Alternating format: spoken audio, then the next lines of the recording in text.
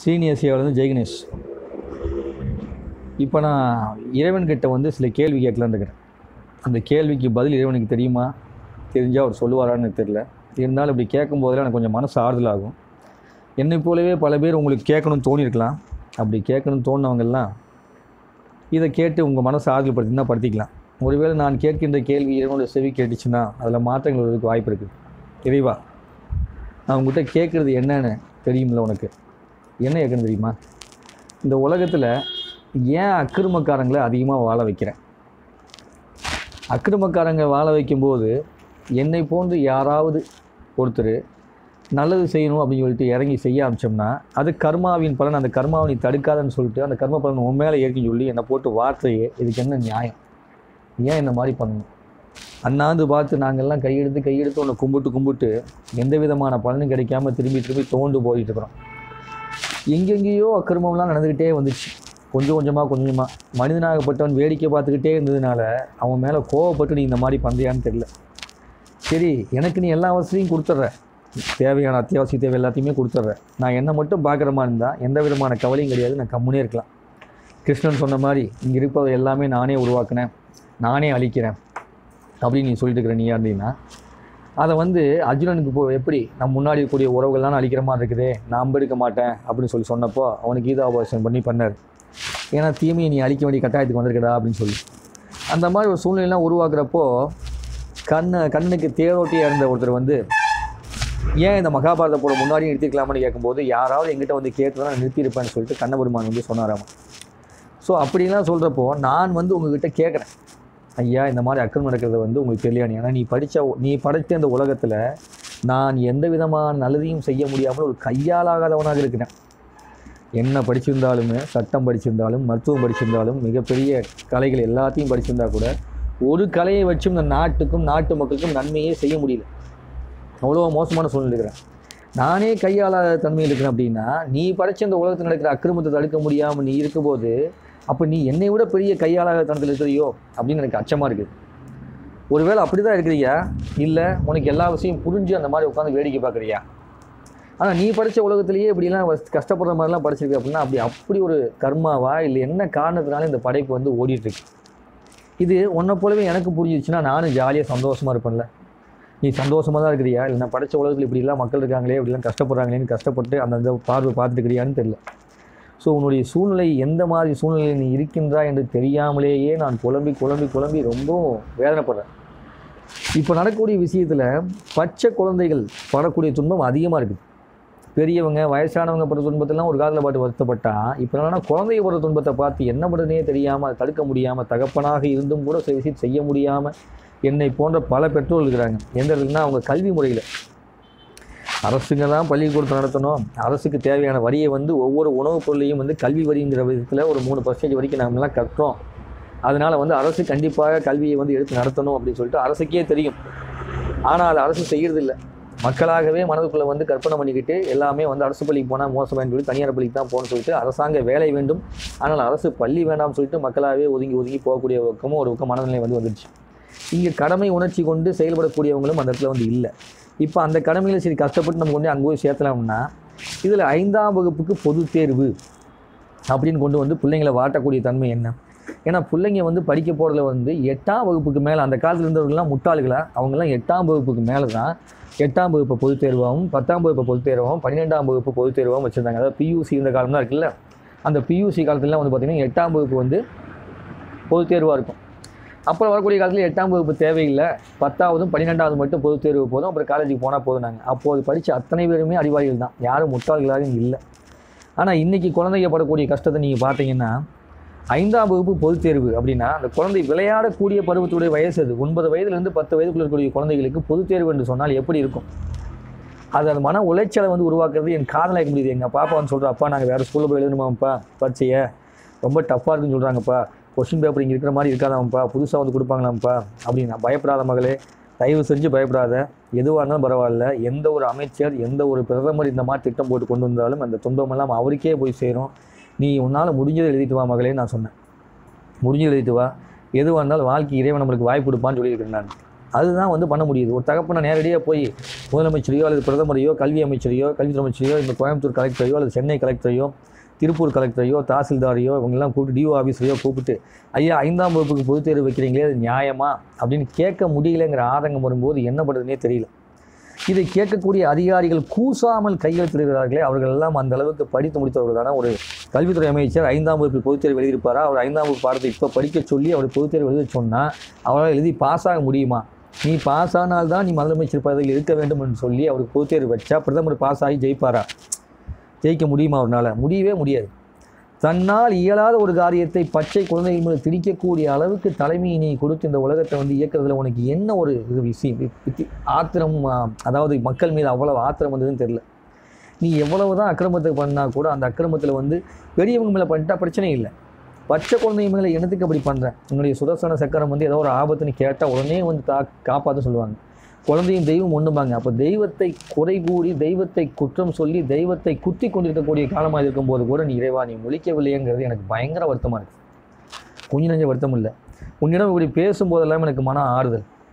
நான் ஒரு வக்கீல்கிட்ட போயோ இல்லை ஒரு தாசில்தார் ஆஃபீஸர்கிட்ட போயோ இல்லை ஜட்ஜுக்கிட்ட போய் நீதிபதிக்கிட்ட போய் இந்த முறையீடை வச்சோம்னு வச்சுங்களேன், அவங்க என்ன பண்ணுவாங்கன்னா கீழ் நீதிமன்றம் மேல் நீதிமன்றம் மேல் நீதிமன்றம் மேல்முறையீடுன்னு சொல்லிட்டு வாய்தான்னு சொல்லி நிறைய தள்ளி போட்டு இந்த அயோத்தி பிரச்சனைக்கு 1992 2019 வரை அப்படின்னு சொல்லி தீர்ப்பை வந்து இப்போ தான் வந்து கொடுக்கப்படும்னு சொல்லி ஒவ்வொரு வருடமும் டிசம்பர் 6ஆம் தேதி எல்லாம் கலவரம் போல் இருக்குது. எல்லா மக்களும் பயந்தே வாழக்கூடிய சூழ்நிலை உருவாக்கக்கூடிய தன்மை தான் வந்து இங்கே மனுஷனால் உருவாக்க முடியுது.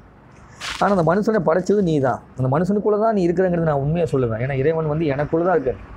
அப்படி ஒவ்வொரு மனிதனுக்குள்ளும் இறைவன் இருக்கும்போது எப்படி இந்த தவறை வந்து செய்ய முடியுது? எப்படி இந்த தவறை செய்யறதுக்கு வேடிக்கை பார்க்குறேன்.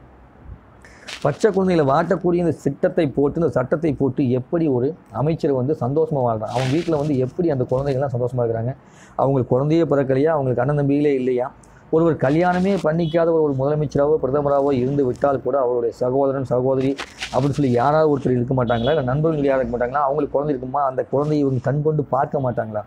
இப்படி படைப்பெல்லாம் நீ என்ன சொல்கிற? ஒரு பிரகலதன்கிற குழந்தைக்கு வந்து துன்பம் வந்ததுக்காக நீ என்ன பண்ணீங்கன்னா அப்படியே நரசிம்ம அவதாரம் தூண்லேருந்து எடுத்து வந்து நான் சாயங்காலம் 6 மணிக்கு வகுத்தை கிழிச்சு அந்த ரன்னிய கசுப்பை கொண்டேன். இப்போ ஏகப்பட்ட ரன்னிய கசுப்பு உருவாயிட்டாங்க. ஏன்னா குழந்தைகள் அத்தனை பேர் பார்த்தாங்க, எத்தனை ரன்னிய கசுப்பு, அப்போ எத்தனை நரசிம்ம அவதாரம் நீ எடுக்கணும்?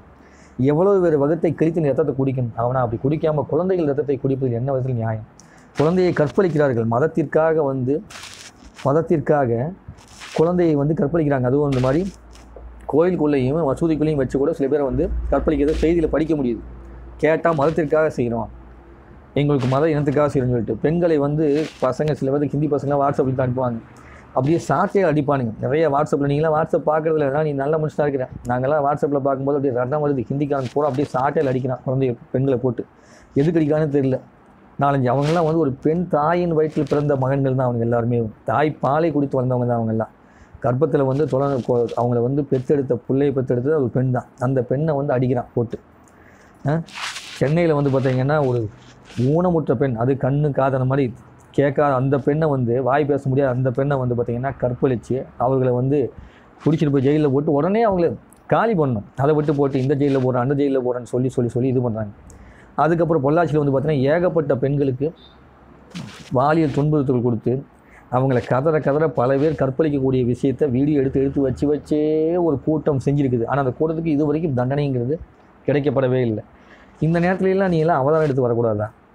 இப்படியெல்லாம் துன்பப்படும் போது, அதாவது துன்பம் இதில் நரகம் என்பதை வந்து கண்ணில் காமிக்கிறேன். அந்த நரகத்தை வந்து சில பேர் அனுபவிக்கிறதையும் வந்து பார்க்க வைக்கிறேன். நீங்கள் அப்படி வைக்கக்கூடிய விஷயத்தை வந்து செயல்படுத்தி அந்த நரகத்தை காமிச்சதுக்கப்புறம் கூட இந்த மனிதன் திருந்தலை. அப்போது நரகத்தை கொடுக்கக்கூடியவர்கள் அதிகமாகிட்டாங்கன்னா நரகத்தை கொடுக்கக்கூடியவங்களை சீக்கிரமாக நீ அழிச்சிடலாமே. அழிச்சிட்டா நல்லவங்க கொஞ்சம் தான் இருப்பாங்க. இப்போ 10,000 கோடி பேரில் 9,000 கோடி பேர் நரகத்தில் நீங்கள் வந்து வெளியே வந்து அழிச்சிறேன். உன்னை நான் அனுதினமும் கும்பிட்றேன், என்ன போல எத்தனையோ பேர் கெஞ்சுவாங்க, உனக்கு தெரியும், நீ வந்து பண்ணலாமே. அப்படி தான் உனக்கு எல்லாத்தையும் நல்லவங்க சேர்த்து அழிக்கணும்னு ஒரு பூகம்பத்தை போய் தொலையிட்டும். இந்த மாதிரியெல்லாம் வந்து சித்திரவதைப்படுறத விட பூகம்பத்தில் உள்ளே போய் தொலையிட்டும். அப்படியே பண்ணிட்டு போவேன். என்ன தான் விஷயம், என்ன தான் பண்ணுன்னு காத்திருக்கிற நீ? எனக்கு அதை சொல்லு. என்ன பண்ணணும்னு காத்திருக்கிறேன், என்ன செய்யணும்னு காத்திருக்கிறேன்? இந்த உலகத்தில் எப்படி நீ அழிவை தான் கொடுக்க போகிற, கர்மா அப்படி தான் பண்ண போகுது அப்படின்னா குருமாரெலாம் அதான் சொல்கிறாங்க. காப்பாற்ற முடியாது பல குருமார் சொல்கிறாங்கன்னா, காப்பாற்ற முடியாத உலகத்தை எதற்காக சித்திரவதைப்படுத்தி நடத்தணும்? முடிச்சு விட்டு போயிடுவானுங்க. ஒரு செகண்டில் முடிச்சு விட்டு போயிட்டுனா அவன் ஆட்டை முடிச்சு போய் கம்முன்னு போயிடுவானுங்கல்ல. இப்போ போய் ஒரு போலீஸ்காரரை போய் இந்த மாதிரிலாம் பண்ணுறாங்கப்பா, நீ போய் மக்களுக்காக சேவை செய், இது தப்புப்பா நீ போய் கேட்டோம்னா யாராவது கமெண்ட் இருப்பாங்களா? கத்துவாங்க. அவங்களுடைய அதிகார தோரணியில் அதிகமாக வார்த்தை விட்டு கத்தி, ரத்த கொதிப்படைவில் கத்தி முன்னாள் இருக்கவனை சித்திரவதைப்படுத்தக்கூடிய அதிகாரிகள் தான் அதிகம். ஏன்னா நான் சொல்லி அவர்களுக்கு திருந்த வேண்டிய அவசியம் இல்லை, அவர்களுக்கே தெரியும். அவர்களுக்கே நடப்பதெல்லாம் வந்து தவறுன்னு தெரியும். தெரிஞ்சிருந்தும் அவங்க மாறலை அப்படின்னா நம்ம என்ன பண்ண முடியும்? அப்படி மாற முடியாதப்போ, அப்படி மாறாதவங்களை பார்த்து நான் எனக்கு ஆதங்கமாக இருக்கும்போது உங்கள்கிட்ட தான் பேச முடியுது. அப்போ உங்கள்கிட்ட கேட்குறப்போ நீ பதில் சொல்ல மாட்டேறியே, நீ பதில் சொல்லாதெல்லாம் எனக்கு வந்து மிக ரணமாக இருக்குது. அந்த ரணத்தை போக்குவதற்கு ஏதாவது ஒரு வழியை சொல்லுன்னு கேட்குறேன். அவதாரம் எடுத்து வந்து அவதாரம், அதனால தான் உன்னை வந்து இல்லைங்கிறாங்க. நான் இல்லைன்னு சொல்ல மாட்டேன், நீ இருக்கிறேங்கிறது எனக்கு தெரியும், நான் உணர்ந்துருக்கிறேன். நான் வந்து பார்த்து தரிசனம் பண்ணுவதற்கான வேலையை செய்கிறேன். சில நேரத்தில் உன்னை கும்பிட்டு அவனுடைய அதிர்வுகள் எனக்குள்ளே தெரியுது. இது எல்லாத்தையுமே நான் உணர முடியுது. சில நேரத்தில் எங்கேயோ உட்காந்து பார்த்தா கூட யாரோ ஒருத்தர் உடம்புல இருக்கக்கூடிய நோய்த்தன்மை வந்து தெரியுது, காட்சிகள் தெரியுது, எத்தனையுமே தெரியுது. இது அத்தனையும் தெரிந்திருந்தும் கூட நான் ஏதும் செய்ய முடியாத கையாலாகாதவன் போல இருக்கிறது தான் வந்து மனசு கஷ்டமாக இருக்குது. நான் ஏதாவது செய்யணும்னா உடனே போய் அவங்க அழிக்கணும்னு சொல்கிறேன். நான் அவங்களை அழிக்க கூட வேணாங்கிறேன். அவங்களுக்கு புத்தியே கொடுத்துறேன், திருந்திட்டுமே. அவங்களுக்கு காசு வேணுமா, காசு வச்சுருக்கிறாங்க, நல்லா இருக்கிறாங்க, கார் இருக்குது, பெட்ரோல் இருக்குது, சரக்கடிக்க கூட அவங்களுக்கு காசு இருக்குது, ஜாலியாக இருக்கிறாங்க. அவங்களுக்கு குடும்பம் இருக்குது. சில பேர் 2 பொண்டாட்டி பெரிய பெரிய தலைவர்களாக இருப்பாங்க, நல்ல என்ஜாய்மெண்ட்டாக தான் வாழ்கிறாங்க. எல்லா விதத்துலையும் என்ஜாய்மெண்ட்டாக வாழ்ந்துட்டு இருக்கிற அவங்க ஏன் பச்சை குழந்தைகளை சித்திரப்படுத்தக்கூடிய வேலையை செய்யணும்? எதுக்காக உண்ணக்கூடிய உணவில் கொடுக்கக்கூடிய பயிர் நிலத்தில் போய் பைப் போடணும்? எதுக்காக குடிக்கக்கூடிய நீரை மக்களுக்கு மாதம் மாதம் விற்பதற்குரிய திட்டத்தை போட்டு அதில் காசு சம்பாதிச்சு அந்த பொழைப்பில் வாழ வேண்டும் என்ற எண்ணம், அந்த உழைப்பு ஒரு ஈனமான எண்ணம். ஏன்னா இறைவன் கொடுக்கக்கூடிய நீர் அதுன்னு அர்த்தம். அது அவங்களுக்கே தெரியும். இது ஒன்றும் அவங்க ஏதாவது கையில் வச்சு வேலை செஞ்சு உருவாக்கலை. ஒரு மின்சாரம் எடுத்து கொடுக்குறாங்கன்னா, ஒளிவிளக்கு எடுத்து கொடுக்குறாங்கன்னா, நீ கொடுத்த இயற்கையிலிருந்து சில கருவிகள் உற்பத்தி செய்து அந்த கருவிகள் மூலமாக எடுத்து வந்து கொடுக்குறாங்க மின்சாரத்தை. ஆனால் நீருங்கிறது வந்து நீ கொடுக்கக்கூடிய நீர். அந்த நீருக்கு வந்து பைப் போட்டு கொண்டு கொடுக்குறாங்கன்னா, அந்த பைப் போட்டு கொடுக்கக்கூடிய சேவை வரியை மட்டும் அவங்க வாங்கிட்டால் போதும், மற்றவங்க நீர்நிலை வச்சுக்கிட்டா தானாக கிடைக்க போகுது. அப்படி இல்லாமல் 24 மணி நேரம் தண்ணி தரேன்னு சொல்லி ஒரு திட்டத்தை போட்டு அதற்கு இந்த மக்கள் நம்ம தமிழ்நாட்டுக்காரன் போய் கேட்டால் கொடுக்க மாட்டாங்கிறதுக்காக தமிழ்நாட்டு மக்களின் தலையில் வெளிநாட்டுக்காரர்களுடைய சுமையை சுமந்து நீ எல்லாம் வெளிநாட்டுக்கான கப்பம் கட்டணும், நீ அடிமையடான்னு சொல்லி அந்த சூழ்நிலை எதுக்காக கொடுக்கணும்? அப்படி கொடுக்கக்கூடியவங்களை வேடிக்கை பார்த்து உட்காந்துக்கிறிய என்ன காரணம் தயவு செஞ்சு சொல்ல மாட்டியா? எவ்வளவோ அலங்காரங்களும் எவ்வளவோ பூஜைகளும் உனக்கு நடக்குது. ஆனால் இத்தனை பூஜைகள் நடந்தால் கூட, இவ்வளோ அலங்காரம் நடந்தால் கூட உன்னால் அதுக்கான காரணம் சொல்ல முடியுதா? சொல்ல முடியலையப்பா. என்னதான் காரணம்? இங்கே ஏன் இப்படி நடக்குது? எதுக்கு இப்படி நடக்குது? எங்கேருந்து இந்த பிரச்சனைலாம் வருது? யார் இந்த பிரச்சனைலாம் உருவாக்குறாங்க? இருக்கக்கூடிய பஞ்சபூத சக்தியிலிருந்து கிடைக்கக்கூடிய அனைத்து விஷயங்களையுமே இந்த உலகத்தில் வந்து இப்போ காசு பண்ணணும்னு பார்க்குறாங்க. ஒரு பக்கம் மலைகள் இருக்குதுன்னா அந்த மலைகளை பூரா அரண்களை பூரா உடைக்கிறாங்க. உடைச்சி அந்த மலையை வந்து ஒன்றும் இல்லாமாக்கி அது வந்து ரோடு போடணும்னு ஆசைப்பட்றாங்க. இன்னொரு பக்கம் இருக்கக்கூடிய இயற்கை பசுமையான இடத்துலலாம் அழித்து அது மேலே ரோடு போடணும்னு ஆசைப்பட்றாங்க. தண்ணீரை ஒருத்தருக்கு வந்து விற்று மாதம் கப்பம் கட்டி வாங்கிக்கோன்னு சொல்கிறாங்க. அது மட்டும் சரி, தண்ணியை வந்து நீ மாதம் விற்கிற, இறைவன் கொடுக்கக்கூடிய நீரை வந்து எனக்குள்ளே நான் ஒரு தொட்டி மாதிரி வச்சு அது தண்ணி என்னோடய இதுக்குள்ள இறக்கி அதுலேருந்து போர் போட்டு நான் குடிச்சிக்கிறேன், உன் தண்ணியே எனக்கு வேண்டாம், நீ எனக்கு சர்வீஸ் பண்ண வேண்டாம், இறைவன் எனக்கு கொடுக்குறான், நான் போர் போட்டு நான் எனக்கு சர்வீஸ் பண்ணிக்கிறேன்னு சொன்னால் அதெல்லாம் முடியாது. உன் வீட்டில் நீ போடுற போர் பைப்புக்கு நீ காசு ஒழிச்சு போட்டு நீ பைப் வச்சுக்கிட்டா கூட இறைவன் உனக்கு தண்ணி கொடுத்தாலும் அதுலேயும் நீ வந்து எனக்கு வந்து கப்பம் கட்டணும்னு சொல்லும்போது இது எவ்வளோ தூரத்துக்கு ஒரு அடக்குமுறையும் அதிகாரத்தனமும், அதாவது திமிர்த்தனம் என்று பெயருக்கு பேர். அதாவது இன்னும் என்னென்னமோ சொல்லலாம். அந்த மாதிரி எல்லாம் வந்து செய்யக்கூடிய இந்த வேலையை வந்து ஏன் வந்து செய்ய விட்டுட்டு நீ வேடிக்கை பார்க்குற? எனக்கு அது மட்டும் சொல்லு. போர் போடுற தண்ணியிலையாவது நீ கை வைக்கக்கூடாதுன்னு சொல்லிட்டா கூட நிலத்தடி நீரை சேமிக்கிறதுக்கு நிறைய வழி இருக்குது. நீ கொடுக்கக்கூடிய நீரை வந்து ஒரு குழியை தோண்டி கூழாங்கலை போட்டு வச்சு ஒரு தெரு இருக்குன்னு வச்சிங்களேன், அந்த தெருவில் வந்து ஒரு சின்ன இடத்துல ஒரு போட்டு வச்சிட்டோம்னா மழை நீர் பூரா அதில் போய் சேமிச்சுன்னா அந்த தெருவுக்கு ஃபுல்லாக நிலத்தடி நீர் ஃபுல்லாக கிடச்சிடும். அந்த மக்கள்லாம் சுகமாக யாருக்கும் கப்பம் கட்டாமல் சந்தோஷமாக வாழலாம். அந்த மாதிரி தான் நீ படிச்சிருக்கிற.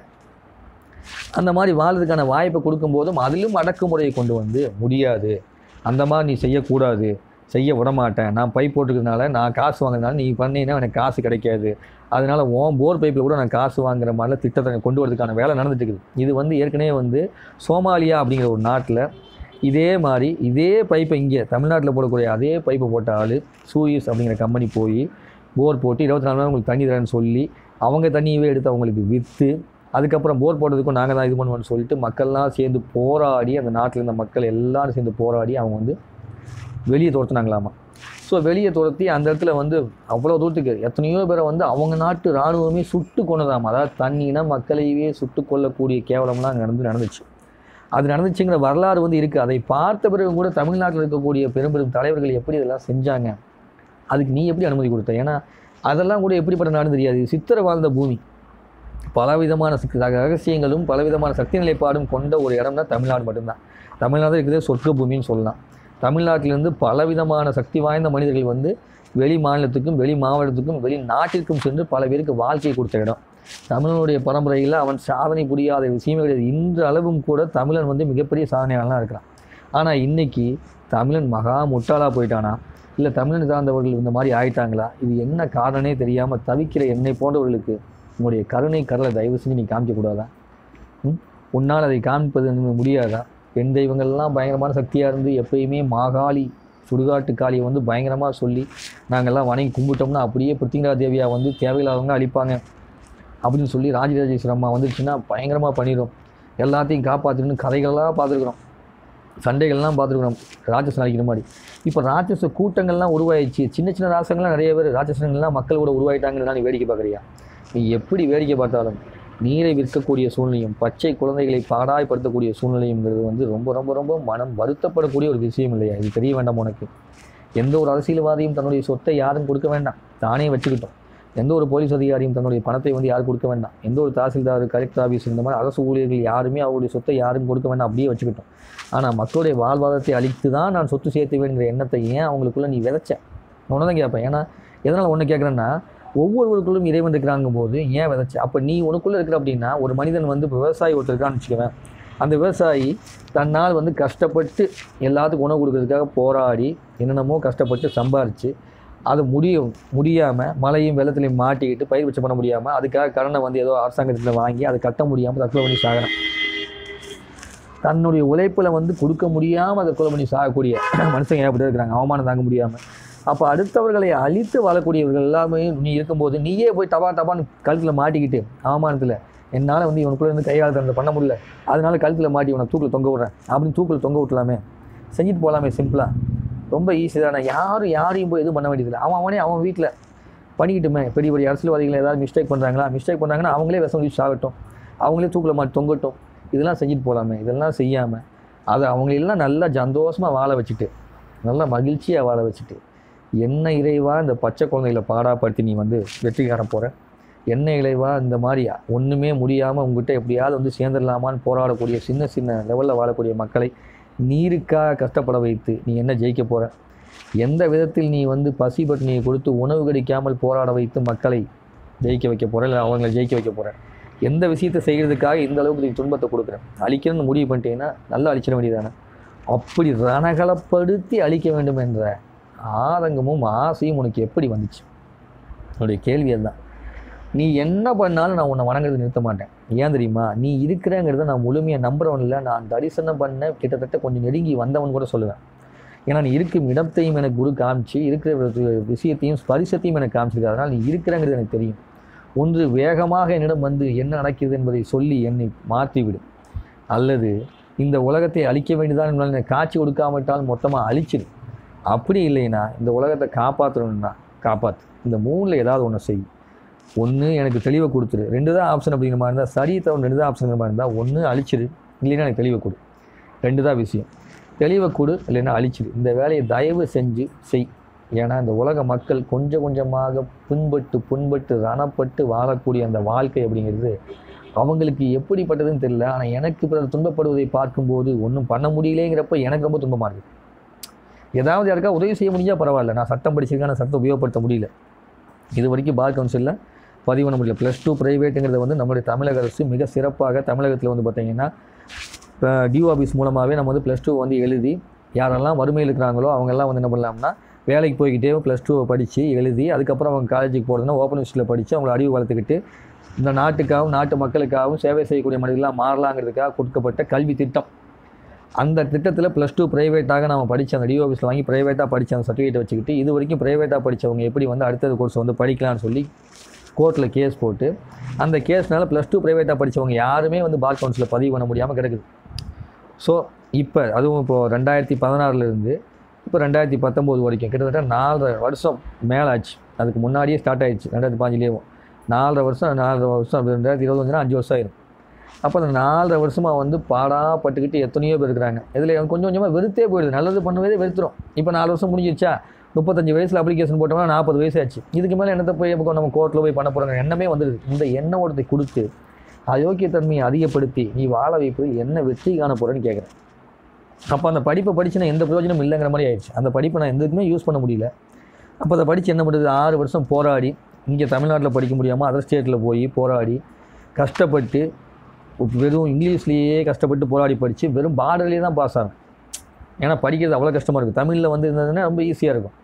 அதர் மொழியில் படிக்கும்போது கஷ்டமாக இருக்கும். அந்தளவுக்கு அரியர்லாம் வச்சு திரும்ப போராடி கர்நாடகத்தில் எழுதி அப்படி வாங்கிட்டு வந்தவங்களுக்கு நம்மளுடைய மாநிலத்திலேருந்து போய் போராடி ஒருத்தர் வந்து படிச்சுட்டு வந்திருக்காண்டா அப்படின்னு சொல்லி அவனுக்கு வந்து அங்கீகாரம் கொடுக்குறது இங்கே ஆள் இல்லை. சரி அதை விடு, அதை படித்தா எதாவது பண்ண முடியுதா, பண்ண முடியல. இல்லை படிக்காமல் எதாவது பண்ண முடியுதா, பண்ண முடியல. எதுவுமே செய்ய முடியாமல் எல்லாவற்றையும் தெரிந்தாலும் கையை கட்டி போட்டு வேடிக்கை பார்க்க வைத்து துன்பத்தை வேடிக்கை பார்க்க வச்சு சேர்க்கிறீங்கன்னா இந்த கலிகாலம் என்பது எவ்வளவு தூரத்திற்கு மோசமான ஒரு சூழ்நிலை. இந்த சூழ்நிலையில் இருக்கும்போது இந்த சூழ்நிலைகளை நீ படிச்சிருக்க அப்படின்னா அது காரணம் தான் என்ன காரணத்தினால என்ன நோக்கத்தினால நீ படித்த அதை முதல்ல சொல். தயவு செஞ்சு சொல்ல நீ சொல்கிற வரைக்கும் நான் உன்னை விட போகிறதில்லை. நீ சொல்லுவியா சொல்ல மாட்டியாங்கிறது எனக்கு தெரியாது.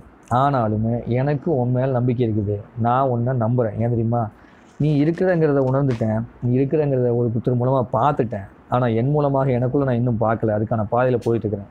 மற்றவங்களுக்கு தெரியாமல் இருக்கலாமே ஒழிய, ஆனால் நீ இருக்கிறங்கிறது உண்மை. தெய்வம் இருக்கானா தெய்வம் இருக்குது, இறைவன் இருக்கானா இறைவன் இருக்கிறான், கடவுள் இருக்கானா கடவுள் இருக்குது. இல்லைங்கிறவங்களுக்கு இல்லை, இருக்கிறவங்களுக்கு இருக்குன்னு சொல்லி டயலாக் பேசலாம் கிடையாது. இல்லைன்னு சொன்னாலும் இருக்கிறன்னு சொன்னாலும் எல்லா பக்கமும் இருக்க தான் செய்யுது. இருந்து கொண்டே ஏன் இந்த துன்பத்தை நீ செயல்படுத்தி நாடகத்தை ஆடிட்டு இருக்கிறாங்கிறது தெரியாமல் நான் தவிக்கிறேன். அதுக்கான காரணத்தை நம்ம நிறைய விஷயத்தை நானே சொல்லியிருக்கிறேன். ஒவ்வொரு மனுஷனும் அவனா ஆசைப்படுறான், அவனா துன்பத்தை அடிக்கிறான், அவனா இது பண்ணிக்கிறான், அதனால் அதை கண்டுக்காத, அது கண்டுக்காமல் வேடிக்கை பார்க்காம கம்முன்னு போ அப்படின்னு சொன்னால் கூட ஒன்று மரியாத குழந்தை தெய்வமும் குழந்தையும் ஒன்று அப்படின்னு சொன்ன இடத்துல அந்த குழந்தையாகிய தெய்வத்தையே துன்புறுத்தக்கூடிய காலகட்டத்தில் நீ இப்போ வந்து உருவாக்கி இருக்கிற போது தான் எனக்கு கேள்வியே வருது. நீ வளர்ந்ததுக்கப்புறம் மனுஷன் தப்பு பண்ணுறானா, அதை அவன் தப்பு பண்ணுறான் போ அப்படின்னு விட்டுனீங்கன்னா பரவாயில்ல. அதை விட்டுட்டு வாழும்போதே ஒரு பச்சை குழந்தைய கூட நீ வந்து விட்டு வைக்காமல் துன்பப்படுத்தக்கூடிய சூழ்நிலை கொண்டு வந்துட்டீங்கன்னா இந்த தேசம் எவ்வளோ தூரத்துக்கு அழிவு பாதையில் போயிட்டுருக்குங்கிறது இங்கே இருக்கக்கூடிய தலைவர்களுக்கு தெரிய மாட்டேங்குதே. அப்படிங்கிறப்போ இங்கே இருக்கக்கூடிய அதிகாரத்துக்கு தெரிய மாட்டேங்கிறப்போ மனம் மிக வேதனைப்படும் போதெல்லாம் நான் உங்களிடம் பேசிக்கொண்டே தான் இருப்பேன். ஏன்னா எனக்கு ஒன்றை விட்ட வேறு ஆள் இல்லை. நான் இதை போய் எடப்பாடி பழனிசாமி முதலமைச்சர்கிட்ட போய் பேச முடியாது. ஏன்னா அவர் வந்து காது கொடுத்து கேட்குறதுக்கோ அதுக்கோ அவருக்கு நேரம் இல்லை. நிறைய திட்டங்களை விட்டு இருக்குது. பிரதமர் மோடி அவர்கிட்ட போய் இந்த மாதிரி தமிழ்நாட்டில் நடக்குதுங்கய்யா, ஹிந்தினால் வந்து பார்த்திங்கன்னா ஹிந்தி மக்களுக்கு வந்து தேவைப்படும்போது படித்தா போதும், ஹிந்தி ஒரு பாடத்திட்டமாக வேண்டியதில்லைங்கயான்னு சொல்லிட்டு பிரதமர் மோடி ஆகிட்ட நம்ம போய் பேச முடியாது. இங்கே இருக்கக்கூடிய மக்கள்லாம் கூப்பிட்டு வச்சு இந்த மாதிரி ஒரு திட்டமெல்லாம் போட்டு கொண்டு வரலாம் நமக்கு தேவையில்லைப்பா அப்படின்னு சொல்லிட்டு இங்கே சொல்ல முடியாது. இந்த சுவிஸ் கம்பெனிக்கு தண்ணி வைக்கிற கம்பெனிக்கான்ட்டு வந்து ஐயா நீ ஓ நாட்டில் போய் இருந்துக்கோ, தமிழ்நாட்டு மக்களுக்கு ஏற்கனவே இருக்கக்கூடிய நீரை வச்சு அவங்க வந்து வாழ்ந்துக்குவாங்க, அவங்களை டிஸ்டர்ப் பண்ணாத, அதனால் நீ போயான்னு அவங்ககிட்ட பேச முடியாது. தோல் ஃபேக்ட்ரிஸ் திண்டுக்கல்லில் போட்டுருக்காங்க தோல் கம்பெனிகள். அந்த தோல் கம்பெனினால் வந்து அங்கே இருக்கிற நிலத்தடி நீர்லாம் கெட்டு போச்சு, அங்கே இருக்க நிறைய பேருக்கு வந்து தோல் வியாதி வந்துருச்சு, அதனால் இதுக்கு மேலே நீங்கள் இருக்காதப்பா தோல் கம்பெனிக்காரனா, நீங்கள் எல்லாம் வந்து எங்கே தேவைப்படுதோ அங்கே போயிருங்கப்பா அப்படின்னு சொல்லி அவங்ககிட்ட போய் சொல்ல முடியாது. சாயப்பட்டையை வந்து அதிகமாக உருவாக்கி திருப்பூரில் கூட நயிலா தண்ணியெல்லாம் போய் ஊரெல்லாம் கெட்டு போய் கிடக்குது, அதனால் இதுக்கு மேலே சாயப்பட்டையை அதிகமாக இங்கே யூஸ் பண்ணாதீங்க, அதனால் திருப்பூர்காரங்களே கொஞ்சமாக அதை மாறுங்க, உங்களுக்கு பணம் லட்சக்கணக்கில் வரதெல்லாம் விட்டு போட்டு வெறும் 5 ரூபா மட்டும் வர மாதிரி இருந்தால் கூட உங்களுக்கு சாப்பாட்டு மட்டும் வர மாதிரி இருந்தால் கூட உங்கள் மனசை மாற்றிட்டு வாழுங்கன்னு சொல்ல முடியாது. இந்த கூடங்குள அணுமின் நிலையத்தில் போய் அணுக்கதிகளை உருவாக்கி காரணம் உற்பத்தி பண்ணுறதுன்னு சொல்லிட்டு அங்கே இருக்கக்கூடிய ஆபத்தை வந்து அதிகப்படுத்தாதீங்க, அதனால் ஸ்டாப் பண்ணிடுங்கன்னு சொல்ல முடியாது. அதுக்கப்புறம் வந்து மீத்தேன் வந்து எடுக்கிறதுக்காக வந்துட்டு விவசாய நிலத்துக்குள்ளே போய் பைப் போட்டு விவசாய நிலத்துலேருந்து தோண்டி எடுத்து விவசாய நிலத்திலேயே பைப்பை கொண்டு போய் விவசாயிகளை வந்து அழிக்கக்கூடிய வேலையை செய்யாதீங்கன்னு மீத்தேன் கம்பெனிக்காரன்ட்ட சொல்ல முடியாது. ஹைட்ரோ கார்பன் திட்டம்னு சொல்லி செயல்படுறவன்ட்ட போய் நம்ம போய் பேச முடியாது. பெப்சி கம்பெனிக்காரன் கொக்கோலா கம்பெனிக்காரன்ட்ட போய் ஐயா நீங்கள் ஆத்தண்ணிலேருந்து தண்ணி எடுத்து அந்த ஆத்தண்ணியில் வந்து கழிவுகள்லாம் கலக்காதீங்கயா, கலக்கிறதுனால குடிக்கிற தண்ணி கெட்டு போயிடுதுன்னு போய் சொல்ல முடியாது. சோப்பு கம்பெனிக்காரன் ஷாம்பு கம்பெனிக்காரன்ட்ட போய் ரொம்ப வந்து அதிகமாக கெமிக்கல் போட்டு தயாரிக்கிற சோப்பெல்லாம் உருவாக்காத, ஸ்கின்னுக்கு பிரச்சனை, அந்த சோப்பெல்லாம் போட்டு இந்த மாதிரி தண்ணி வந்து மாசுபடுத்தக்கூடிய வேலையை செய்யாதீங்கன்னு மக்கள்கிட்டையும் சோப் கம்பெனிக்காரனையும் சொல்ல முடியாது. நாப்கின் அதிகமாக யூஸ் பண்ணோம்னா நாப்கின் யூஸ் பண்ணுறதுனால வந்து பெண்களுக்கு கர்ப்பப்பை கோளாறு வரதுக்கான வாய்ப்பு இருக்குது, அதனால் இயற்கையான முறையில் வந்து நாப்கின் யூஸ் பண்ணுறதுக்கு முயற்சி பண்ணுங்கள், அந்த மாதிரி பண்ணால் தான் உங்களுக்கு ஆரோக்கியம் அப்படின்னு சொல்லிட்டு எந்த பெண்கள்கிட்டையும் போய் சொல்ல முடியாது. லிப்டிக் யூஸ் பண்ணுறதுனால வந்து கெடுதல் வரும், அதனால் அதை பண்ணாதீங்க அப்படின்னு சொல்லி எந்த பெண்கள்கிட்டையும் போய் சொல்ல முடியாது.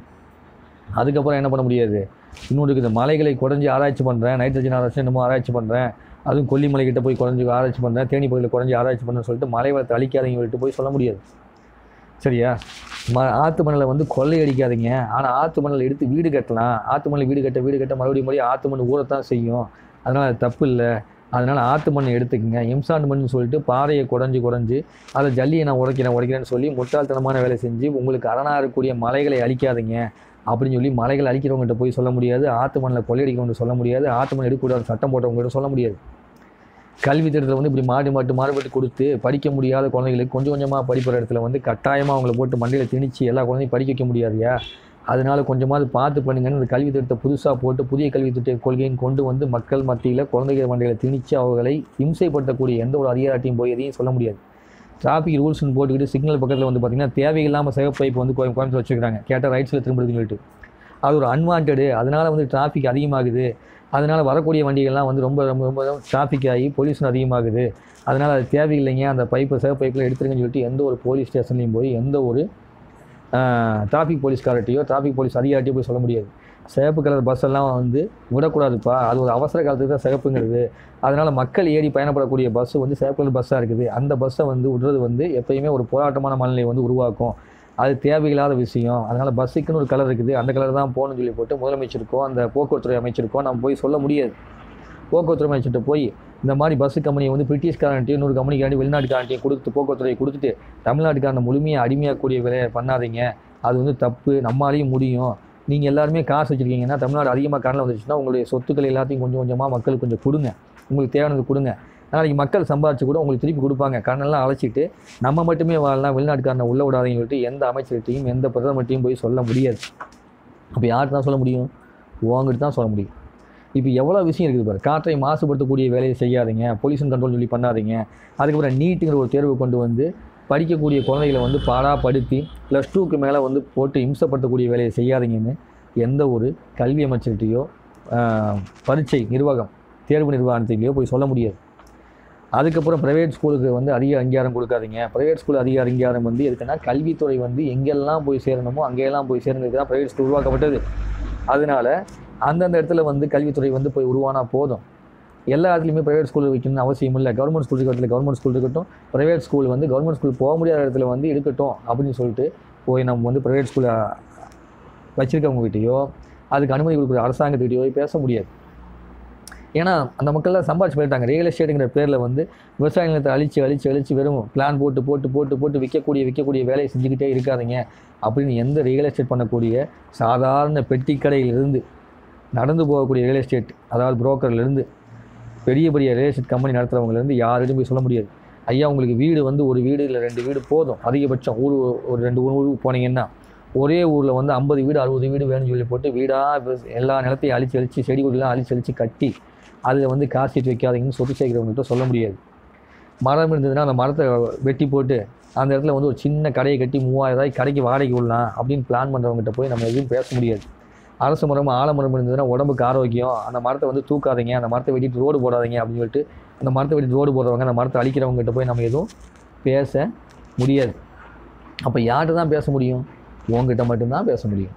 உங்களை தான் நான் பார்க்க முடியும், உங்ககிட்ட தான் நான் கேட்க முடியும், உங்ககிட்ட தான் எல்லாத்தையுமே பண்ண முடியும். ஏன்னா என்ன படித்தவன் நீ, உங்ககிட்ட நான் ஃப்ரீயாக பேசலாம், நீ எனக்குள்ளே இருக்கிறவன், உங்கள்கிட்ட நான் ஃப்ரீயாக பேசி எதாக இருந்தாலும் என் மனக்குறையை உங்கள்கிட்ட கொட்டிக்கலாம். அதனால் இது போல் மனக்குறைகள்லாம் உங்கள்கிட்ட எவ்வளோ குறை சொல்லிக்க முடியும், எவ்வளோ தூரத்துக்கு நாடு மோசமாக இருக்குன்னு பாருங்கள், யோசிச்சு பாருங்கள். இன்னும் நிறையா இருக்குது. எனக்கு தெரிஞ்சது மட்டுமே இது, எனக்கு தெரியாது எவ்வளவோ இருக்கும், எவ்வளவோ அப்பா. இதெல்லாம் கேட்டு உனக்கு தலையை வெடிச்சிடக்கூடாதா? அந்த தலை வெடிக்கிறதுலையாவது இந்த உலகத்தை மாற்றுக்காம சூழ்நிலை வெடித்து வச்சிருந்தோம் மொத்தமாக. இன்னும் எவ்வளவோ இருக்குது. மீனவ சமுதாயத்தை மாற்றுறது, விவசாய சமுதாயத்தை மாற்றுறது, கட்சிங்கிற பேரில் வந்து பார்த்திங்கன்னா ஒவ்வொரு கட்சிக்கும் ஒரு கோட்பாடு, ஒவ்வொரு கட்சிக்கும் ஒரு ஜாதியாக இருந்துக்கிட்டு அதில் பண்ணுறது. இதோட இன்னொரு சூப்பரான விஷயம், அதாவது தென்னை மரத்துலேயும் பனை மரத்துலேயும் நீ வந்து ஒரு மனிதனுக்கு தேவையான உடல் ஆரோக்கியத்துக்கு தேவையான ஒரு போதையை வந்து கொடுத்துருக்குறேன். அது தேவையான குடித்தா வந்து ஒரு மரத்துக்கு கல்லை குடித்தா கல் மாதிரி உடம்பு இருக்குன்னு சொல்லுவாங்க, தொடர்ந்து குடிச்சிட்டு வந்தால் அது வைத்தியத்துக்காக. அந்த மாதிரி பண்ணுறதுல வந்து நீ கொடுத்துருக்குறேன். ஆனால் அந்த தென்னை மரத்துலையும் பனை மரத்துலையும் கல் எடுக்கிறது தவறுன்னு சொல்லிட்டு வெள்ளக்கார ஆட்சியிலையும் அதுக்கப்புறம் வந்து ஆட்சியிலையும் சொல்லி அதை ஸ்டாப் பண்ணாங்க. ஏன்னா உடம்புல வந்து வலு வந்துடும், அவன் திறமைசாலியாக இருப்பான் சொல்லி நிறுத்திட்டாங்க. அப்படி நிறுத்தி அதுக்கப்புறம் வந்து கலாச்சாரம் காய்ச்சி அமைச்சாங்க, காசு அதிகமாக கிடச்சி. அது முடிஞ்சதுக்கப்புறமா இப்போ வந்து என்ன பண்ணுறாங்கன்னா இப்படியெல்லாம் ஆரோக்கியமான விஷயம் இது. தென்னை மரத்துக்கல், பனை மரத்துக்கல்லுங்கிறது வந்து ஒரு இயற்கையாக கிடைக்கிறது. அது உடம்புக்கு ஆரோக்கியமானது. அதிகமாக குடித்தா பாதிப்பு, குறைவாக குடிக்கும்போது ஒரு மனிதனுக்கு ஆரோக்கியம். அதை வந்து பயன்படுத்துறதை விட்டுட்டு அதை பூரா அழிச்சிட்டு இப்போ சாராய கடைகள் திறக்கப்பட்டிருக்குது. அதுவும் அரசாங்கமே வந்து பார்த்திங்கன்னா சாராய கடைகள், அரசு பள்ளிகள் வந்து அரசாங்கம் நடத்தணும்னு ஆசைப்படல, ஆனால் அரசு சாராய கடைகளை அரசாங்கம் நடத்தணும்னு ஆசைப்படுது. வெளியே வந்து பார்த்திங்கன்னா கம்பீரமாக என்ன சொல்லுதுன்னா, இந்த வருடம் சாராய கடைகள் மூலமாக இவ்வளவு வருமானம் அப்படின்னு சொல்லி அரசாங்கம் வந்து வெளியே வந்து சொல்லிக்குது. ஆனால் இத்தனை வருடம் வந்து படித்ததுலேயே இந்த மாதிரி அரசு பள்ளியில் எங்கள் குழந்தைகள் படித்து மிகப்பெரிய லெவலில் வந்து இங்கே தமிழ்நாட்டில் படிப்பில் வந்து பெரிய ஆளாக இருக்கிறாங்கன்னு அரசாங்கமும் சொல்லலை. சரியா? அப்படி சொன்னால் கூட அதை விட இதெல்லாம் நிறுத்தணும்னு ஈஸியாக நிறுத்திடலாம். ஆனால் அதை வந்து நிறுத்துங்கன்னு சொல்லிட்டு நம்ம போய் சொல்ல முடியாது அரசாங்கத்துக்கிட்ட. அப்போ குடிச்சு இந்த மாதிரிலாம் வீணாக போகாதீங்கப்போ, உங்கள் லிவர் கெட்டு போயிடும், உங்கள் குடும்பத்தை காப்பாற்றுங்க, சரக்கு வந்து அடிக்காதீங்க. எப்பயாவது வர உங்களுக்கு தோணுச்சு அப்படின்னா நீங்கள் பனை மரத்துக்கல்லோ இல்லை தென்னை மரத்துக்கல்லோ குடிச்சிக்கங்க. அப்படி அதை மீறி தோணுச்சுன்னா எப்பயாவது வந்து பண்ணுறதுனா தெரிஞ்சோ தெரியாமல் பழகிட்டிங்கன்னா பண்ணுறதுனா பண்ணிக்கப்பா கொஞ்சமாக அப்படின்னா பரவாயில்ல. இவன் டெய்லி குடிக்கிறான், காலையிலேருந்து சாயங்காலம் வரைக்கும் குடிக்கிறவன் இருக்கிறான், சாயங்காலம் மட்டும் போய் குடிக்கிறவன் இருக்கிறான், வாரத்தில் ஒரு நாள் மட்டும் கம்பல்சரி குடிக்கிறவன் இருக்கிறான், வாங்குற காசில் குடியை போக மீதி 50 ரூபா கூட வீட்டுக்கு கொடுக்காம குடிக்கிறவன் இருக்கிறான். யார்ட்டையாவது போயிட்டு குடியான்ட்டு போய் நீ இந்த மாதிரி குடிக்காதப்பான்னு சொல்ல முடியுமா? சொல்ல முடியாது. அப்போ யார்கிட்ட தான் சொல்கிறது? பெண்களை வந்து இம்சப்படுத்தாதீங்க, பெண்களை வந்து விபச்சாரத்துக்குள்ளே தள்ளாதீங்க, பெண்களை வந்து காயப்படுத்தாதீங்க, பெண்களை கேலிப்படுத்தாதீங்க அப்படின்னு சொல்லி பெண்ணிடமும் பெண்ணுக்குள் இருந்து பிறந்து வந்த ஆணிடமும் சொல்ல முடியாத அளவுக்கு துன்பம். பெண்களை வந்து உங்களுக்கு மெஸ்பிரிசம் பண்ணாமல் இருக்கிறதுக்காக வந்து நெத்தியில் பொட்டு வைங்கப்பா, நெத்தியில் கருப்பு பொட்டு வைக்காதீங்க, நல்ல ஓரளவுக்கு அகலமாக சிகப்பொட்டு வைங்க, அப்படி வச்சாதான் உங்களுக்கு நல்லது அப்படின்னு போய் எந்த பெண்களிடமே சொல்ல முடியாது. அப்போ நான் யார்கிட்ட தான் சொல்கிறது? இதெல்லாம் பார்க்குறப்போ மனசு ரணம் ஆகுமா ஆகாதா? குருவாக இருக்கிறவன் வந்து சிஷியன் வளர்ந்து வந்து அந்த சிஷியனுடைய திறமையெல்லாம் வளர்த்தி விட்டு அவனையும் ஒரு குரு தன்மைக்கு வளர்த்து அவனை ஆளாக்கி பார்த்து சந்தோஷப்பட்டு இந்த நாட்டுக்கு நல்லது செய்யக்கூடிய குருவாக இருக்கணும். ஆனால் இந்த இருக்கக்கூடிய குரு சிஷியனையே கொன்று போடுவேன்னு சொல்லக்கூடிய குரு அதிகம், சிஷியன் மீது போராமைப்பட்டு அவனை வளர விடாமல் பண்ணக்கூடிய குரு அதிகம். அப்போ அந்த குரு மாட்டில் நீங்கள் இப்படி இருக்கக்கூடாதுன்னு எந்த குரு மாட்டையும் போய் சொல்ல முடியாது. இப்போ நான் யார்கிட்ட தான் சொல்கிறது? உங்ககிட்ட மட்டும்தான் சொல்ல முடியும். ஒரு இடத்த வீடை கட்டுறாங்க அப்படின்னா அந்த வீடை கட்டும்போது அந்த வீட்டில் வந்து இப்படி தான் அளவு இருக்கணும், இந்த மாதிரி தான் இருக்கணும் அப்படின்னு ஒரு அளவோடு கட்டும்போது அந்த வீடு அழகாக இருக்கும். அந்த மாதிரிலாம் கட்டாமல் ஏட்டி பூட்டியாக கட்டி விட்டு காசுக்காக வந்து மண்ணையும் செம்மண்ணையும் கலக்காமல் சரியான முறையில் கலவையை கலக்காமல் ஏட்டி பூட்டியாக கட்டி வீடு தரமற்ற தன்மையில் பண்ணுறீங்களே அப்படின்னு சொல்லிட்டு கட்டணம் கட்டுறவங்களுக்கு சொல்ல முடியாது. காய்கறியில் வந்து பார்த்திங்கன்னா கலப்படம் பண்ணி விற்கிறாங்கல்ல, அதை வந்து அப்படி பண்ணாதீங்கன்னு சொல்ல முடியாது.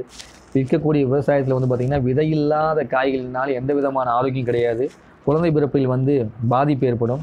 அதனால் வந்து பார்த்திங்கன்னா வீரமில்லாத குழந்தைகள் வந்து பிறப்பாங்க, தைரியம் இல்லாத குழந்தைகள் வந்து பிறப்பாங்க, சக்தி இல்லாத குழந்தைகள் பிறப்பாங்க. அதனால் விதையுள்ள பழங்களை உருவாக்குங்க, விதையில்லாத பழங்களை உருவாக்காதீங்கன்னு சொல்லி எந்த ஒரு உருவாக்கத்தில் கூடிய ஆழத்தையும் போய் சொல்ல முடியாது.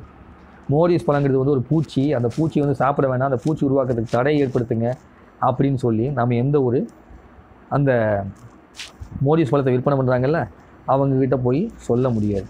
அப்போ யார்கிட்ட தான் நான் சொல்கிறேன்? யார்கிட்ட சொன்னால் இது தீர்வு கிடைக்கும்? எப்படி நான் பேசுறது? எங்கே நான் பேசி கொண்டு வர்றது? இது எல்லாத்தையும் நீங்கள் எனக்கு சொல்ல முடியுமா? சொல்லுங்கள். முடியவே முடியாது. அதனால தான் உங்கள்கிட்ட நான் கேட்குறேன். பப்பாளி பழத்தில் வந்து விதையோடு இருந்தால் தான் பெண்ணுடைய கர்ப்பத்துக்கு வந்து கர்ப்பப்பை சுத்தப்படுத்துறதுக்கு ரொம்ப நல்லது. அது வந்து குரலுக்கு நல்லது, குரல் ஏற்படுகிற நோய் சரி பண்ணுறதுக்கு நல்லது. அதனால் விதையோடு சேர்த்தா சாப்பிடணும். விதையுள்ள பப்பாளி பழத்தை உருவாக்கணும். அது ரொம்ப ஈஸினா அது வந்து பப்பாளி பழத்தை வந்து விற்பனை வந்து எனக்கு அவங்க கம்மியாகி சொல்லிட்டு விதை இல்லாத பப்பாளி பழத்தை அதிகமாக உருவாக்குறாங்க. தென்னை மரத்தில் ஹைப்ரிட் கொண்டு வராங்க, வெண்டைக்காயில் ஹைப்ரிட் கொண்டு வராங்க, திராட்சை பழத்தில் வந்து அதிகமாக மருந்து அடிக்கிறாங்க. இப்படி எல்லா விஷயத்தையும் நல்ல விஷயத்தின் மூலமாக எல்லாத்துலேயுமே இது பண்ணுறாங்க. மாதுளம்பழத்தில் விதையில்லாத மாதுளம்பழத்தை கொண்டு வராங்க, திராட்சை பழத்தில் விதையில்லாத திராட்சை பழத்தை கொண்டு வராங்க. இதனால் எந்த விதமான ஆரோக்கியம் இல்லைன்னு சொல்லி யார்ட்டையாவது சொல்ல முடியுமா? விற்கிறவங்கள்ட்ட சொல்ல முடியுமா? இல்லை வாங்குறவங்கள்ட்ட சொல்ல முடியுமா? யார்ட்டும் சொல்ல முடியாது. அப்போ யார் சொல்ல முடியும்? இறைவா உங்கள்கிட்ட மட்டும்தான் சொல்ல முடியும். உங்ககிட்ட சொல்கிறது மூலமாக நீ என்ன பண்ணலாம்? இந்த உலகத்துக்குள்ளே ஒன்று இந்த மாதிரி நடக்கிறதுக்கான தெளிவை எனக்கு கொடுக்கலாம். எப்பா இப்படி தான் நடக்குது, இவன் இப்படி தான் கஷ்டப்படுவான் அப்படின்னு தெளிவை எனக்கு கொடுத்துரு. இல்லையா தயவு செஞ்சு ஒன்று இதை மாற்றி, இல்லைன்னா மொத்தமாக தீர்த்து விட்டு. என்னால் இதை பார்த்து அப்படியே வந்து சிரிச்சுக்கிட்டு இருக்க முடியல, மற்றவங்கள மாதிரி சிரிச்சுட்டு இருக்க முடியல. மற்றவங்க என்னென்னமோ பண்ணுறானுங்க, சிரிச்சு ஜாலியாக இருக்கிறாங்க. இது போன்ற அக்கிரமங்கள் இன்னும் நிறைய அப்படியே லிஸ்ட் அவுட் போட்டே போனால் எவ்வளோ இருக்குது பாருங்கள். ஒரு நாட்டில் சாதாரணமாக ஒரு ஓரத்தில் உட்கார்ந்துருக்கக்கூடிய வைத்தியனாகவும் ஜோதிடனாகவும் சாதாரண மனிதனாகவும் வக்கீலுக்கு படித்து உட்காந்துருக்கு, டான் தெரப்பி இப்படின்னு சொல்லி ஒரு சில கலைகளை வெப் டிசைனராகவும் உட்காந்துருக்கிற எனக்கே கொஞ்சோண்டு தெரியுது அப்படின்னா, இதை மேலிடத்திலிருந்து ஒரு பதவி, ஒரு முதலமைச்சர் பதவி, ஒரு ஊருக்கு ஒரு எல்லைக்கு உடைய தாசில்தார் பதவி, முனிசிபாலிட்டி ஆஃபீஸர் பதவி, இந்த மாதிரி இருக்கவங்க, அதுக்கப்புறம் எம்எல்ஏ, எம்பி, அது கீழே இருக்கிற பிஏ, இப்படி எவ்வளவோ பேர் இருப்பாங்க அரசு அதிகாரிகள். அந்த அரசு அதிகாரிகள் தெரியாதா? கல்வித்துறையில் இருக்கிற டீச்சர்லேருந்து, ஹெட்மாஸ்டர்லேருந்து, அதில் இருக்க டிஓ ஆஃபீஸர்லேருந்து, அதுக்கப்புறம் கல்வித்துறை அமைச்சர் வரைக்கும் இந்த அக்கிரமம்லாம் தெரியாதா? தெரியாமல் தான் இருக்குமா? அப்படியெல்லாம் தெரிஞ்சிருந்தும் கூட அவங்க செய்கிறாங்க அப்படின்னா, இல்லை தெரிஞ்சு செய்கிறாங்களா, தெரியாமல் செய்கிறாங்களா? அந்தளவுக்கு அவருடைய அறியாமை இந்த மூளையில் அந்த பதிவிலே இல்லாமல் போச்சான்னு தெரியல. இப்போ இதெல்லாம் பார்க்குறப்போ இவ்வளோ நேரம் உங்கள்கிட்ட பேசியிருக்கேன்னா இது எத்தனை பேர் பார்த்து கேட்பாங்கன்னு தெரியல. இப்போ இது எல்லாத்தையும் எதுவுமே நான் அவங்ககிட்ட சொல்ல முடியாதனால இன்னும் லிஸ்ட் இருக்குது. நாம் அதை அடுத்து ஒரு முறை பேசுகிறேன். இப்போ கொஞ்சம் மனசு ஆறுதல் ஆயிடுச்சு உங்கள்கிட்ட பேசுனதில், எனக்கு சந்தோஷம். அதனால் நீ எந்த அவதாரம் எடுப்பையோ தெரியாது இறைவா, எடுத்து வரக்கூடிய அவதாரத்தில் இந்த உலகத்தில் நன்மையை செய், அவ்வளோதான் நான் கேட்குறது. ஏன்னா எவ்வளோதான் இருந்தாலும் இவங்களை அழின்னு சொல்கிறதுக்கு எனக்கு வார்த்தை வரல. யாரையுமே அழிக்கிறது எனக்கு பிடிக்காது. ஒரு வாழ வைத்து பார்ப்பதில் எனக்கு ஆனந்தம் அதிகம். நீயே அதுக்கு அப்படி தான் இருக்கிற, நீயே அதுக்கு தான் படைச்சி விட்ட. இப்படி ஒவ்வொன்றா சொல்லிட்டே போனால் எவ்வளோ விஷயம் சொல்லலாம் தெரியுமா? அந்த அளவுக்கு நீ அற்புதமான உலகத்தை படைச்சிருக்கிற. அந்த அற்புதமான உலகத்தில், நீ படைத்த அற்புதமான உலகத்தில் இப்போது தண்ணி இல்லாமல் கஷ்டப்படுறாங்க மக்கள். ஏன்னா நீ கொடுத்த தண்ணியை அவங்க பயன்படுத்திக்க தெரியல. அவங்களுக்கு நீ கொடுத்த உணவை அவங்களுக்கு பயன்படுத்திக்க தெரியல. நீ கொடுத்த வாழ்வை அவர்களுக்கு வாழ தெரியல. இப்படி வாழ தெரியாத மனிதர்களுக்காக ஒரு உலகத்தை நீ இயக்க வேண்டிய அவசியம்தான் என்ன? அவர்களுக்கு வாழ தெரிந்தால் அவர்கள் வாழட்டும், வாழ தெரியாவட்னா விட்டுட்டு போயிடலாமே, அழிச்சிட்டு போயிடலாமே. அப்படிலாம் நான் எதுக்காகவும் கேட்க வரல. இப்போ குழந்தை வரைக்கும் நீ தொட ஆரம்பிச்சோன்னே தான் எனக்கு மனசு கேட்க மாட்டேது. பெருசானதுக்கப்புறம் துன்பம் வருதா? இப்போ எனக்கு கொஞ்சம் இருக்குது, சரி ஓகே, ஏதோ சின்ன வயசுலேருந்து அந்த இப்போ ஏதோ புரிகிற போது இங்கேயும் மாறி நான் போய் வாழ்ந்து 40 வயசுக்கு துன்பத்தை கொடுக்குறியா? வாழ்க்கையை வாழ்ந்தாச்சு. நீ துன்பத்தை 40 வயசுக்கு மேலே வரவங்க எல்லாத்துக்குமே இதே மாதிரி சித்திரத்தை கொடுக்குறியா? வாழ்ந்தாச்சு, இந்த போனால் போய் தொலைறான். பெண்களுக்கு ஒரு 40 வயசுக்கு மேலே, 40 ஆண்களுக்கு ஒரு 40 வயசுக்கு மேலே கொடுக்குறியா? கொடுத்துட்டு போ. அப்படி இல்லாமல் 5 வயசில், 3 வயசில், 10 வயசில், 11 வயசில், 17 வயசில், 18 வயசில் அப்படின்னு சொல்லி அந்த வயசு வாரியாக அவர்களுக்கு அந்த துன்பத்தை கொடுக்கக்கூடிய தன்மையை மனிதனுடைய அறிவுக்குள் நீ எப்படி ஏற்படுத்தினாய்? ஒரு காக்கையும், குருவியும், கிளியும், பன்றியும், நாயும், எருமையும், மாடும், பூச்சிகளும், புழுக்களும் செய்யாத துன்பத்தையும் துரோகத்தையும் ஆறறிவு என்று படைத்த அறிவை இழந்த அறிவிலியாகி போன மனிதன் செய்கின்றானே என்பது எனக்கு வருத்தமாக இருக்குது. நீ 6 அறிவை கொடுத்து அந்த 6ஆவதின் மூலமாக, உணர்வின் மூலமாக உண்மை புரிந்து கொள்ள வாய்ப்பு கொடுப்பாயின்னு பார்த்தா இங்கே அவன் அழிவுக்கான பாதையை தேர்ந்தெடுக்கிறான்.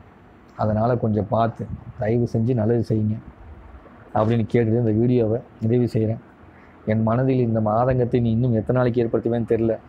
ஒவ்வொரு நாளும் ஒவ்வொரு விதமான துன்பங்கள் ஏற்படுகின்ற பொழுதும், இந்த நாட்டில் ஏற்படக்கூடிய அசௌகரியங்களை பார்க்கின்ற பொழுதும் என் மனம் பொறுக்கவில்லை. நான் 1980 பிறந்த பொழுது இந்த உலகத்தை எனக்கு சொர்க்கமாக காட்டியவன் நீ. இங்கு எல்லா வளத்தையும் கொடுத்து வைத்திருந்தாய்.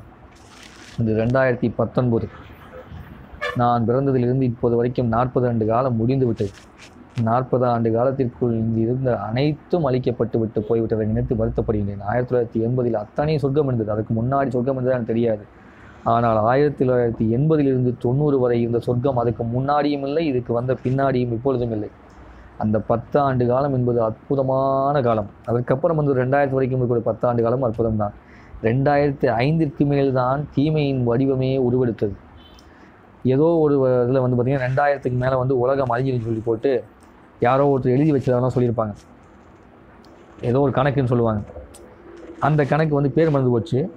அந்த கணக்கு பிரகாரம் 2000க்கு மேலே இப்போ அழிஞ்சிட்டுருக்குன்னு நினைக்கிறேன். இதுதான் அழிவுன்னு நினைக்கிறேன். கொஞ்சமாக இப்போ 2000 வரைக்கும் தான் ஒரு மனுஷனுக்கு வாழ்க்கை. 2000க்கு அப்புறம் உலகம் அழிஞ்சு சொன்னது இப்படி தான் அழிஞ்சிட்டு இருக்கும் போது. அதனால் இந்த வீடியோவை கேட்கக்கூடிய இறைவனும் சரி, இந்த வீடியோவை கேட்கக்கூடிய மக்களும் சரி, அழிந்து கொண்டிருக்கக்கூடிய உலகத்தில் நீங்கள் வாழ்ந்து கொண்டிருப்பீர்கள் தெரிந்தால், முடிந்தால் இறைவனிடம் கேட்டு நன்மையை செய்யுங்கள். இல்லாவிட்டால் உங்களையாவது மாற்றிக்கொண்டு அழியும் போதாவது நல்லவர்களாக அழிந்து போவதற்கான முயற்சியை செய்யுங்க.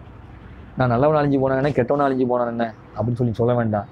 ஏன்னா கர்மாவில் படித்த பிரகாரம் ஜோதிடத்துலேருந்து எல்லாத்துலேயுமே ஒரு மனிதன் என்பவன் ஒரு கர்மாவை செஞ்சான்னா அதே காலத்தில் மறுபடியும் பிறப்பானாமா. இப்போ கலியுக காலத்தில் நம்ம பிறந்து இத்தனை துன்பத்தை அனுபவிக்கிறனாமா மறுபடியும் கலியுக காலத்திலேயே பிறக்கணுமா என்ன? எவ்வளோ துன்பம் இப்போ உங்களுக்கு பார்க்கும்போது தெரியுது. அப்படி தெரியாதவங்களாக இருந்தாலும் கொஞ்சம் யோசிங்க. நாமெல்லாம் இப்போ இந்த சொன்ன விஷயத்தில் எதுவுமே இதெல்லாம் நடக்கிறது நியாயமா இல்லையான்னு யோசிங்க. அதுக்கு மேலே உங்கள் இஷ்டம்.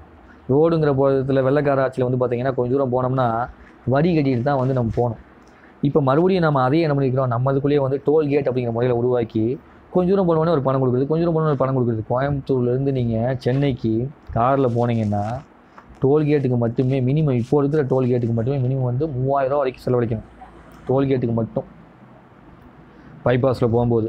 இதில் 8 வழிச்சாலைன்னு ஒன்று வந்து கொண்டு வருவதற்காக நம்மளுடைய எடப்பாடி முதலமைச்சர் ஐயா வந்து முயற்சி பண்ணிருக்காரு, சேலம் டு சென்னை. அதில் ஒரு ஊரையே அழிச்சு பண்ணக்கூடிய விஷயத்துக்காக வந்து மக்கள் எவ்வளவோ போராடினாங்க, கதறி கதறி அழுதாங்க. அதெல்லாம் உங்களுக்கு தெரியுமா தெரியலையான்னு தெரியல இறைவா. அழுக வந்து பார்த்திங்கன்னா நிறைய போலீஸ் அதிகாரிகள், மக்களுடைய வரிப்பணத்தை வாங்கி சம்பளம் வாங்கக்கூடிய போலீஸ் அதிகாரிகள், மக்களுடைய வரிப்பணத்தை வாங்கி வேலை செய்யக்கூடிய முனிசிபால் தாசில்தார் ஆஃபீஸர்கள், மக்களுடைய வரிப்பணத்தை வாங்கி வாழக்கூடிய கலெக்டர்கள், மக்களுடைய வரிப்பணத்தை வாங்கி வாழக்கூடிய முதலமைச்சர் பிரதமர் அவர்கள், இந்த மக்கள்லாம் இல்லாவிட்டால் நமக்கு இந்த பதவியெல்லாம் இல்லை, இந்த ஊரில் இருக்கக்கூடிய மக்கள்லாம் அழிந்து போய்விட்டால் நமக்கும் வாழ்க்கை என்று தெரியாத அளவிற்கு அந்த அறிவுரைகளாக இருக்கக்கூடிய அந்த அதிகாரிகள் எல்லோருமே சேர்ந்து ஒரு ஊரையே வந்து போய் பார்த்திங்கன்னா கதற சின்ன குழந்தைகள் போராட்டம் பண்ணும்போது கூட கண்டுக்காமல் அவங்க எல்லாருமே என்ன பண்ணாங்கன்னா எல்லாத்தையும் கல் நட்டு வச்சு வந்திருக்கிறாங்க. எப்போ அதை ஊரை இடித்து எப்போ ரோடு போட போகிறாங்கன்னு தெரில. அவங்க விடுதலை அவங்க உறுதியாக இருக்கிறாங்க. அப்போது இதெல்லாம் தான் அழிவுக்கூடிய கலிகாலம் என்றால் இந்த காலத்தில் வாழக்கூடிய எல்லா அதிகாரிகிட்டையும் கேட்டுக்கிறேன். நான் உங்களிடமெல்லாம் எதுவும் பேசலை, நான் இறைவன்கிட்ட தான் பேசுகிறேன். ஏன்னா உங்கள்கிட்ட நான் பேச முடியாது. பேசுறதுல எந்த விதமான மாற்று கருத்தும் எந்த விதமான வாய்ப்பும் இல்லை. எதையும் மாற்ற முடியாதுன்னு எனக்கு தெரியும். அதனால் உங்களுடைய வாழ்க்கையில் நீங்கள் எப்படி சொத்து சேர்த்து இப்போ சந்தோஷமாக வாழ்வதற்காக நீங்கள் வந்து காசுக்காக ஏதாவது பண்ணாலும் சரி, இல்லை மக்களுக்காக தான் நான் பண்ணுறேன், எனக்கு இயற்கையை விட மக்களுக்கு ரோடு தான் முக்கியம், சோறை விட மக்களுக்கு மீத்தேன் வாயு தான் முக்கியம், தண்ணீர் வந்து நான் கொடுப்பதை விட வெளிநாட்டுக்காரன் கொடுக்கக்கூடிய அந்த தண்ணீர் அவனுக்கு கப்பம் கட்டுவது தான் முக்கியம், பிள்ளைங்க படித்த அறிவாளிகளாக ஆவதை விட அவர்கள் மண்டைக்குள் எனக்கு தேவையான வார்த்தையெல்லாம் புத்தக அறிவாக திணிக்கப்பட்டு அவர்களால் முடிந்தால் படிக்கட்டும், படிக்க முடியாதவர்கள்லாம் போய் தொலையட்டும் என்பது தான் முக்கியம், அறிவை நிதானமாக கொடுப்பது எனக்கு முக்கியம் இல்லை, சரிங்களா? இந்த மாதிரி போடப்பட்ட திட்டத்தின் மூலமாக ஸ்டெரிலைட் தான் எனக்கு முக்கியம் ஒழிய அதனால் வரக்கூடிய கேன்சர் எனக்கு முக்கியம் இல்லை, வந்தால் கேன்சர் வந்து சாகட்டும், தோல் நோயில் தான் தோல் ஃபேக்ட்ரி தான் முக்கியம், தோல் நோய் வந்து வந்தால் வந்துட்டு போகுது, அதை பற்றி எனக்கு கவலை இல்லை அப்படிங்கிறத நினச்சிங்கன்னா, காற்று மாசுபட்டாலும் பரவாயில்லை, இந்த மக்கள் வந்து போனால் பரவாயில்லை, எனக்கு தேவை வந்து வண்டி வாகனம் போகிறது தான் முக்கியம், டிராஃபிக் வந்து அதிகமானாலும் பரவாயில்ல, திடீர்னு நான் வந்து புதுசாக பைப்பு கீப்பு அங்கங்கே நட்ட வச்சுக்கிட்டே இருப்பேன் அப்படிங்கிறது தான் முக்கியம். இப்படின்னு சொல்லி நீங்கள் எவ்வளோ திட்டங்கள் போட்டு நீங்கள் வந்தாலும் அதெல்லாம் ஒன்றும் தப்பு இல்லை. ஏன்னா உங்களை தூக்கி இறைவன் அங்கே உட்கார வச்சுருக்கேன் அந்த காட்சி செய்கிறதுக்கு. நான் அதெல்லாம் இறைவன்கிட்ட கேட்குறேன்.